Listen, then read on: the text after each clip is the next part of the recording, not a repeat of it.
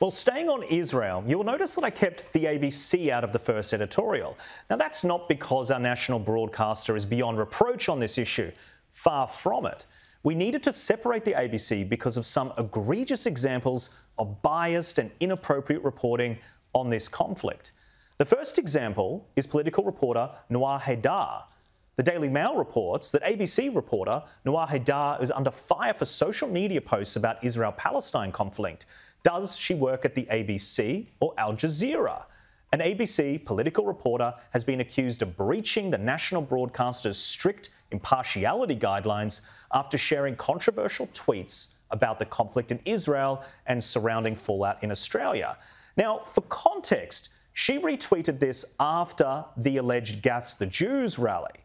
How is it possible that Palestinians in Australia are being policed for their language, protests, grief, called animals, accused of supporting terrorism, framed as instigators, and an Australian Jewish organisation openly calls for genocide, the reposted tweet says.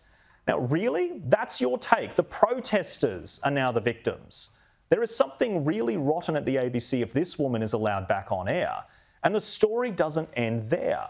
The ABC also ran into strife with ABC Middle East correspondent Tom Joyner, getting in a fight with the press pack in Israel and using crude language in a group chat to talk down a key detail.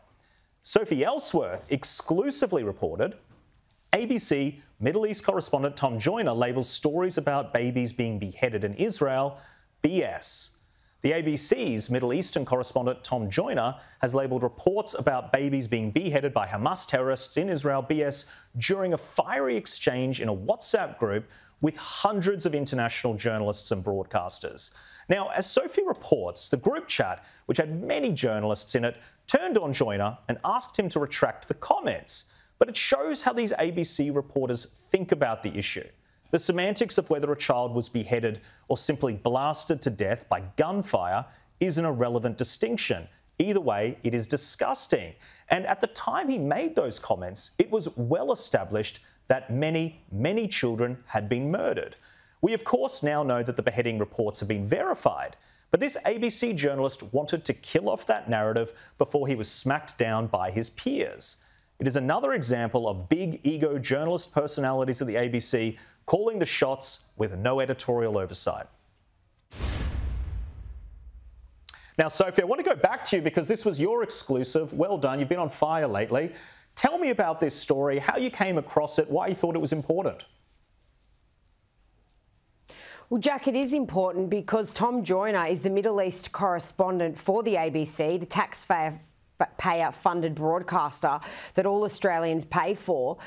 These messages were obviously given to me showing what his remarks were to a WhatsApp chat group with hundreds, I'm told possibly 600 broadcasters from across the world who are working on this unfolding situation in Israel. For Tom Joyner to make those remarks, pretty offensive remarks, to a WhatsApp group, he was heavily condemned by the group. I put questions to the ABC about whether or not his remarks were appropriate. Was he being reprimanded? And when we're going to air, Jack, no action's been taken. The ABC to this point have not made any comment. And I've tried to reach Tom Joyner and haven't heard a word from him.